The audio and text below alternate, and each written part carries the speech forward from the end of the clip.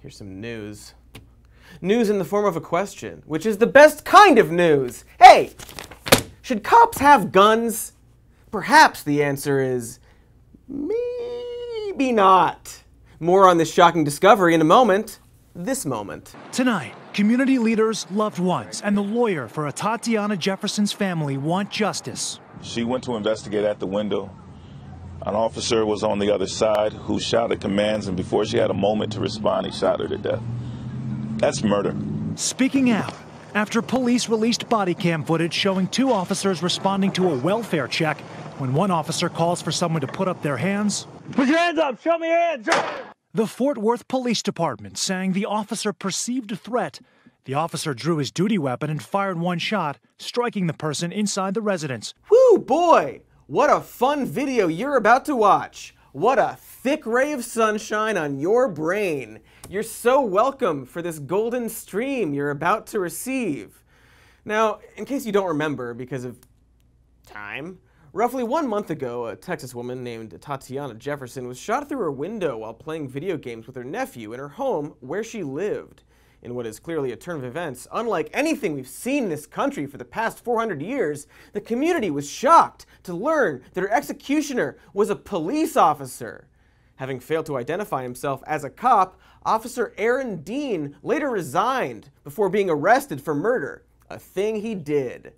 This comes at the heels of the murder conviction of Amber Geiger, a former Dallas police officer who, back in 2018, entered the apartment of Botham Jean, an unarmed black man, before shooting him dead. But that's totally okay, you see, because Botham had weed on him the night he was murdered. You know, that thing no one but the bad guys have. Oh, how that seductive and totally uncommon jazz tea lures in the wicked. Sometimes even driving 400 miles from Louisiana in order to purchase that very rare devil grass before shooting a man who just happened to also be the key witness for the trial of a police officer who shot said unarmed black man. Such a totally normal thing to happen to those insatiable reefer hounds. Let's hug. So, that's all pretty terrifying, and totally a thing we've all been talking about and upset about ever since it happened. Even the president spoke up against what happened, saying, all Republicans must remember what they are witnessing here, a lynching. At least I assume that's what he was talking about. I only skimmed the tweet, but imagine if he was talking about anything else, right? Like, how cartoonishly evil would that be? To use a word like lynching to describe his own political problems. Can you imagine that in a country like this that has serious problems with unarmed black people being regularly executed by the police, for a president to call himself the victim of a lynching? And like what if there was a conservative conference at one of his resorts with his son and former press secretary as guest speakers, and they played a video simulating him, the President of the United States, point blank executing the logo for Black Lives Matter? That would be surreally awful, right? Like objectively a bad look that even his base wouldn't defend or deflect, unless they're like stupid or racist or liars, like a really terrible president that should be impeached and removed from office. Also, can you imagine if the president owned hotels and resorts and like made money from them and didn't understand how Halloween candy worked? Can you picture it? What a mess that would be for America. Anyway, cops is what this video is about. Specifically, cops who gun people down in their own homes, and why that is happening. You know, besides the racism. Like all your high school history textbooks, we're gonna just push the racism to the side for a second. Because, at least as far as we know, neither officers Amber Geiger nor Aaron Dean wanted to go to jail for murder. Both shootings at least appear to not be premeditated. Otherwise, you'd assume that they wouldn't be so blatant about it. Like if a cop really wanted to kill someone, like a witness to a trial they were mad at, they could easily make it look like, I don't know, a drug deal gone wrong or something like that. I'm just spitballing, not talking about anyone specific. The point is that it's safe to assume, despite their motives, these cops genuinely thought that they could at least get away with shooting an unarmed black person at the time that they did that. Something in their brains made them feel entitled to pull the trigger. In the case of Officer Dean, his two biggest mistakes seen in the body camera footage were that he failed to announce himself as a cop and then fired his weapon almost immediately after shouting a verbal command with obviously no intention to actually wait for a response. Like, don't watch the video if you don't think you can handle it. But if you do, notice that the murdering officer appears to be completely on autopilot. His commands clearly just a thing he was trained to shout before his body fired the gun. And that's what I'd like to explore today. Police training. Starting with this quote from the Fort Worth police chief, Edwin Krause, regarding the shooting of Tatiana Jefferson. We're trying to train our officers better. We're trying to shore up our policies, and we're trying to ensure that they act and react the way that the citizens intend them to. That they act and react with a servant's heart instead of a warrior's heart. Now, that might sound like well-chosen words by a department doing what should be considered the baseline apology to any of these shootings. But there's a key word there that stands out. Let's see if we can spot it again in this next white guy video. In this new, dark, and desperate hour, God has blessed us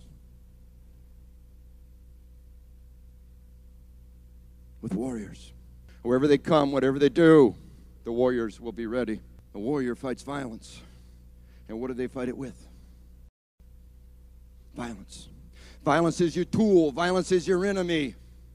Violence is the realm you live in, and you must master it. Hey! What the f*** was that all about? Is it perhaps relevant to the subject of police violence? Would be pretty weird if it wasn't. Would be pretty weird if I just showed you a random video of a dude talking about unrelated stuff. Use your brains, for Pete's sake!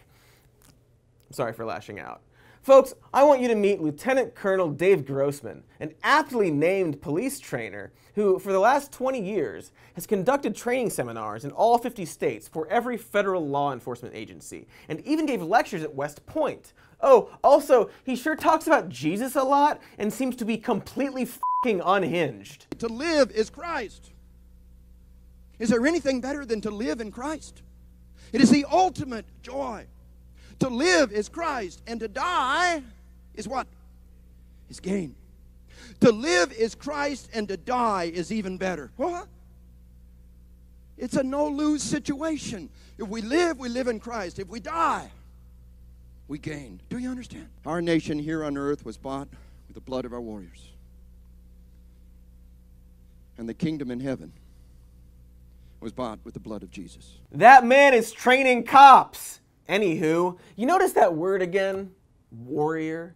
It's not an uncommon word in the police lexicon, thanks to something called warrior training, a type of supplementary police education that Grossman is known for conducting along with his business partner Jim Glennon, a former police lieutenant in Chicago. Glennon co-owns a company called Caliber Press, which has a very popular seminar called The Bulletproof Warrior. Now, to be fair and balanced, the class has since been renamed to simply Bulletproof. And to be even more balancer, it sure seems possible that this was because their most notable alumni is the guy who shot Philando Castile while he was in his car with his family. Hey, check out their snazzy promo for the class!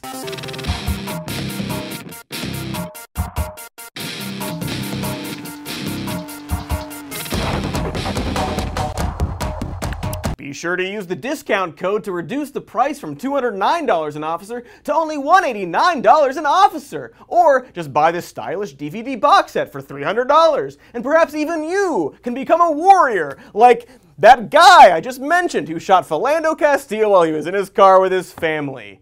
And some weed. If you're in the Fort Worth area, you can definitely catch one of these seminars, one of which was conducted there just last year. But hey, you know, maybe I'm being too hard, mischaracterizing this training. So let's take a look at one of the leaked textbooks from the seminar, which characterizes a few pre-attack indicators from suspects as the acts of avoiding eye contact, yawning, or simply the word hands. So next time you're pulled over, you make sure not to be tired and also to avoid having hands. Also, try not to be a minority. Seriously, that's sort of the big one. But in this particular copy of the textbook, the pupil was kind enough to note that the slide projector during the presentation simply had the words, don't hesitate on it. Also, there's a page where the entire text is just Bible quotes, mostly about murder. This is used to train cops. There are just so many questionable bits of advice in this thing, not to mention that gross man likes to call his teaching killology. But possibly the most disturbing aspect has to be the overall warrior theme these seminars instill on the students. There's an ongoing theme in these lessons that police are a separate class of individuals, God-directed, to inflict violence for a noble cause. There are many ways that this manifests in his speeches, like literally comparing officers to knights of olden times. And God has raised up warriors. Now let me define what I mean by warriors. When I talk about a warrior, we could talk about the Zulu warrior, the Apache warrior, in many ways a noble model. But when I talk about warriors, the model I want you to take away from here are the knights of old. Have you ever asked yourself why the symbol of a cop, a firefighter, is a shield? Why is a firefighter, the cop, their symbol a shield, a badge, a star, a little chunk of armor hung on the left side? Why is that your symbol? It is a direct, intentional, overt reference to the knights of old. Today, for the first time in centuries, there are warriors who wake up every morning and they don armor. Hey, don't touch random people, bro! But the knight analogy is probably the most tame. In one class, he told officers to literally find an overpass overlooking the city they serve and imagine a cape blowing in the wind. You know, like Batman, famous friend of police, seen here kicking a man down a sewer before blowing him up.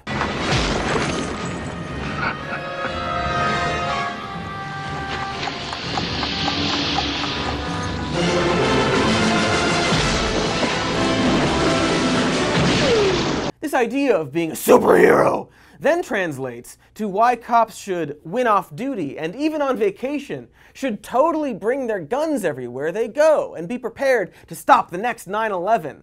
Because nothing like constant paranoia to really round out a holiday. The cop from Toadsuck, Arkansas is authorized to carry in Los Angeles and Orange County and New York. And the cop from Orange County in New York is authorized to carry in Toadsuck, and the world's a better place for it. What? You pray there will be somebody there with the life-saving tools of their profession, their moment of greatest need. What? And we don't care where they come from. Good people can disagree on civilian carry, but can we all agree we got to trust cops with the life-saving tools of their profession? If you can't trust cops with guns, then fold up the flag and kiss America goodbye, because it's over. We trust them on duty, we trust them off duty. The warrior watched 3,000 citizens die before your eyes in pain and agony and despair, in a puff of ash, in a cloud of smoke. And you know one person on that plane could have stopped it. And you yearn to be that person. Some of you say, yeah, Dave, you got my number. I wish I was on that plane. Well, good. They ain't coming to your plane. They're coming to your mall. They're coming to your theater. They're coming to your church. They're coming to your kid's school. And you need to be ready for them. You cops, that means you carry off duty. Weird how he says that cops yearn for these hero moments, you know? Like, it seems like he's training them to imagine a grand superhero victory where they get to take out the terrorist and everyone in the room claps. And by glorifying that, it makes them really want that thing to happen. And then he encourages them to constantly walk around, while armed, looking for that thing. It sure is weird how he does that in a police training seminar. But even more distressing than all of that is something he and other trainers call the sheepdog mentality. But why should I explain what that is when we have a totally great teacher for that? An old Vietnam veteran, an old retired colonel, put it to me like this. He said, Dave, most of the people in our society are sheep. They're kind, decent, gentle, productive creatures who can only hurt each other by accident under extreme provocation. Then they're wolves. And the wolves will feed on the sheep without mercy. Are there wolves in the land? Are there people who would go into your child's school and kill every single child and take pleasure in doing it? Are there people who would harm you and your loved ones? Are there wolves in the land? Are there? Never forget it. the moment you try to pretend there are no wolves in the land, the moment you try to deny the existence of evil, you're in denial. And you're just another sheep. Well, and never forget, there are wolves in the land. And there are lambs who need protecting. And then the old boy said, there are sheepdogs.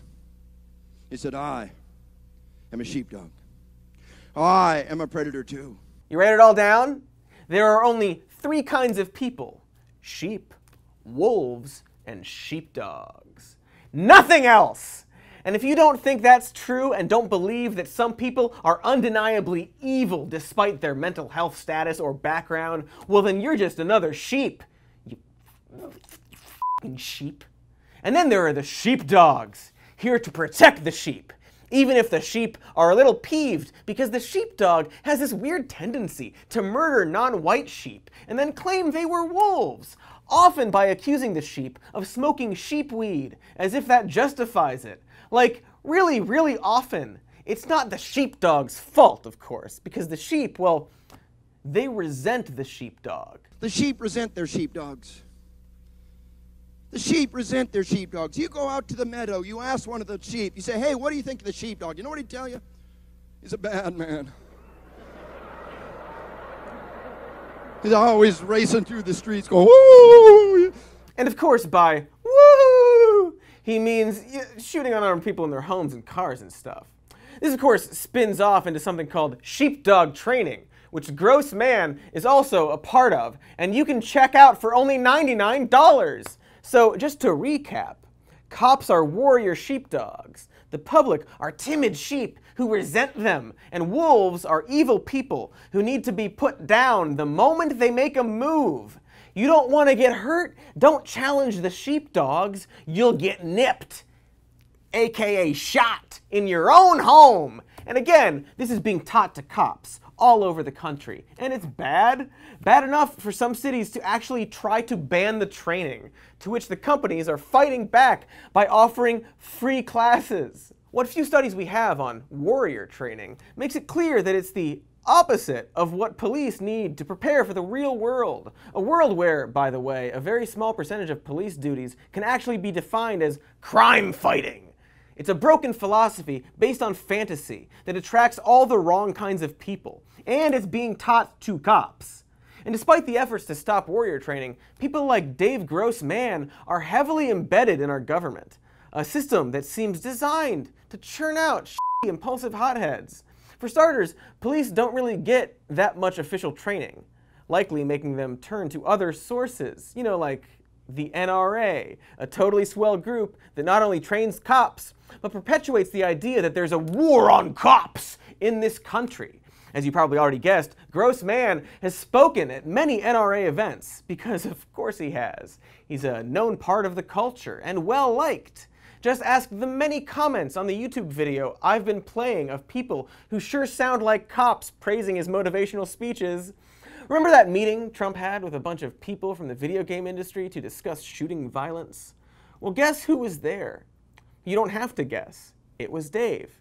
Dave Gross Man, who, in case you wanted to be super not surprised, believes that video games are the problem.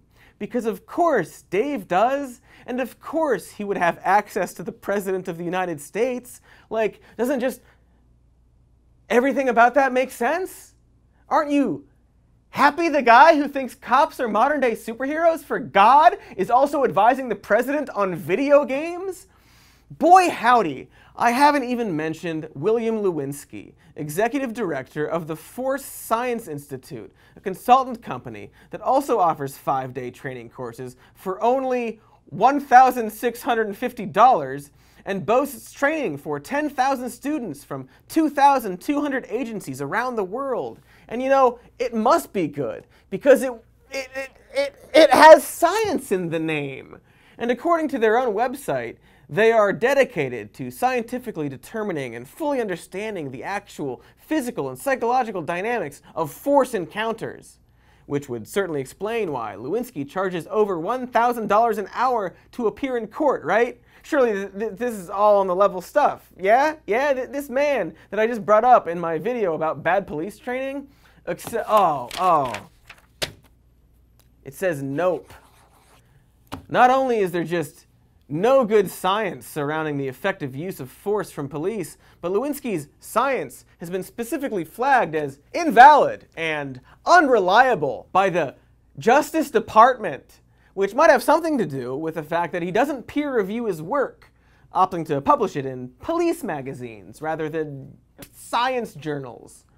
You know that $1,000 an hour court fee?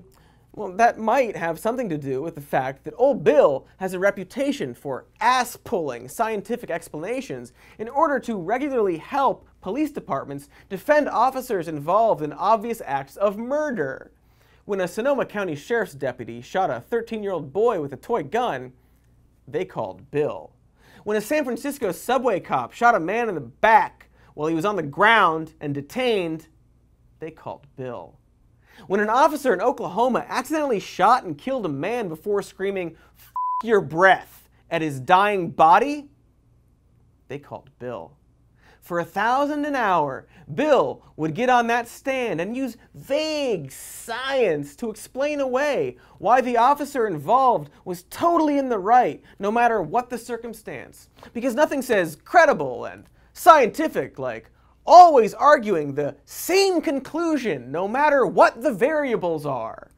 Billiam often uses the psychological condition of inattentional blindness to explain why cops might have gaps and lapses in their reports that he himself has admitted is indistinguishable from lying. For example, back in 2003 when a Hartford cop shot a man twice before claiming it was self-defense, before having that claim proven totally false by video taken during the shooting, Bill Lewinsky was able to use his pseudoscience to convince a jury to let him off.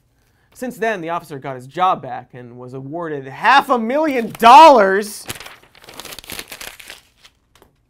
Thanks, Bill. You dickhead. Who, by the way, is banned from giving testimony in British Columbia because of everything you just learned. But here in the States, Bill is training cops. He's training cops. Guys, he's training cops. So yeah, if you're wondering why a cop feels totally justified to shoot a black woman in her own home, this is it. This is the reason. Besides the racism, right? We can't forget the racism. And it's not just one or two people, but a network, a culture embedded in our law enforcement, all designed to train cops to act like impulsive and entitled maniacs before getting a high-powered bullshit consultant to justify your actions after the fact. The problem is painfully obvious. Again, besides the racism, which is actually also pretty obvious. But if you need some kind of hope to desperately grip onto, like a life jacket on the Titanic, well, there's a small push for change here. As I already mentioned, this mentality is legally biting cities on the ass and causing them to change their training methods. And then there's FBI LEDA, an organization devoted to retraining cops to consider themselves servants rather than warriors. Sometimes a warrior mindset can allow you to be an us and them mindset. That's the last thing that we need from our police. Personally, I've lived that mindset. I understand it. And particularly being a police chief for a number of years, well, a guardian is a protector of the community. A guardian is a person that sees the cause of policing, not just the action of policing. A guardian is someone who looks out for the community, is a partner with the community, not separate from them. The old adage back in the 1990s when we were doing community policing was that the folks we worked with, the folks in our communities were our customers. Well, that's not really true. The folks in our communities are our partners. We must expand our mindset from that of a warrior to be inclusive of that also of a guardian. That's Dean Crisp, a 30-year law enforcement veteran whose name sounds like a lettuce mascot and who happens to be one of the FBI LEDA instructors. Are they perfect? I don't know, man. But he sure as shit isn't talking about how God ordained him to pull out his gun at a mall, you know? At one point in his TED Talk, he specifically calls out a time he got unreasonably suspicious of a guy at a Walmart before realizing he was a good guy. and how he wouldn't have realized that had he jumped into a bullshit warrior mindset. So yeah, be like Mr. Crisp, the Crisp Daddy, as we call him. Again, not much, but a start. Like, the bar is depressingly low here. Because if we really want to change the system, to avoid having cops skulking around houses, holding guns, and humming the Lethal Weapon theme, well, we have to fundamentally change how they are trained in a way that attracts a totally different kind of personality to the job. It can't just be additional courses. The entire philosophy and culture needs to be uprooted. And maybe they shouldn't have guns? You know, it's just a thought. Otherwise, we might as well give up and convert to a Judge Dredd system. No, not that one, the good one. Yeah, that's the one. That's the good Judge Dredd movie. If you haven't seen a Judge Dredd movie, that's definitely the one you'll want to watch. The Stallone one, not the other one. And we're done.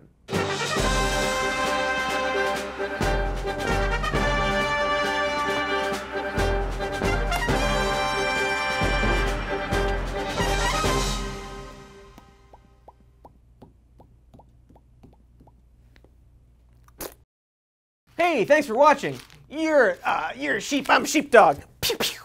I don't know. Anyway, thanks for watching. Like and subscribe. Go to our patreon.com/somemore news if you want to support us. We've got a podcast called Even More News. We've got like merch and shit. And you great.